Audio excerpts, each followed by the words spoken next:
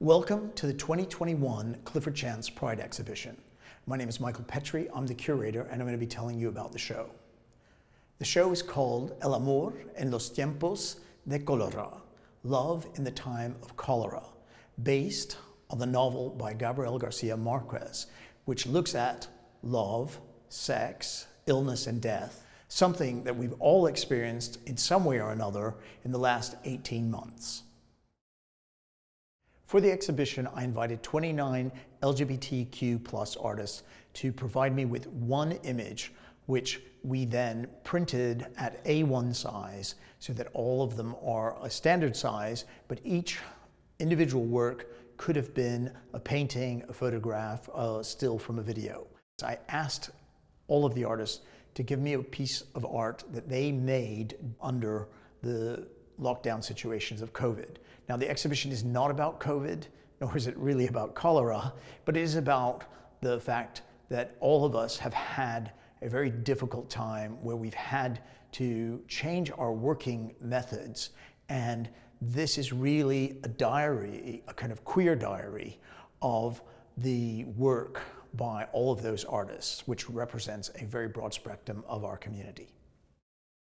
Because we have so many artists making work in very different media, I wanted to organize the exhibition in a way that could make sense to the viewer. So here we see a whole wall of painting. And even within that wall of painting, we see a small section where all of the works are figurative. Then we see a section where the works are abstract paintings. And at the very end, we have a self-portrait.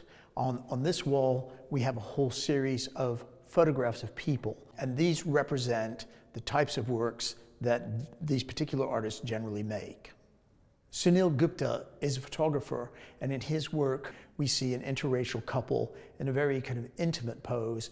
The gaze is introspective, and all of us have had no other choice but to look at our own lives in a new way over this period, and that is shown through all of the work. Jason Carr's Freedom in the Falling is, in the original, is a painting, as we can see, and it depicts Danny St. James, who is the founder of notaphase.org, which supports trans youth. Sadie Lee's Concealer is a self-portrait, but it's also a portrait that she made with her young son. Sadie had not painted for about a year during the lockdown, and when she wanted to make something for this exhibition, she realized she'd also not worn makeup for over a year. So she asked her son if he would like to participate and make up her face. And after he did her makeup in a very professional way, she did a portrait of herself as an oil painting, which we see here. Scott Baxter's Aloysius Revisited is another reminder of the last year in terms of COVID. We see a delivery box which is completely covered in gold glitter, which of course, as many of you will know, you will have received a package and you can't wait to open it up and see what wonderful things inside. But at the same time, it does speak about the class system in that deliveries are very much about the middle classes being served by the working class who could not afford not to go to work. The final group of artists represented are a few who are working with art historical references. These artists are showing how we queer people have been in art history, not necessarily always openly seen, but how we have experienced and put forward ourselves, our visions throughout the years.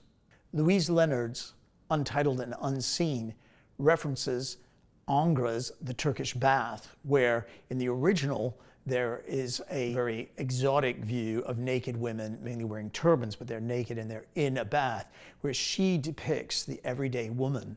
So there's a very direct connection between her and Angra's imagery.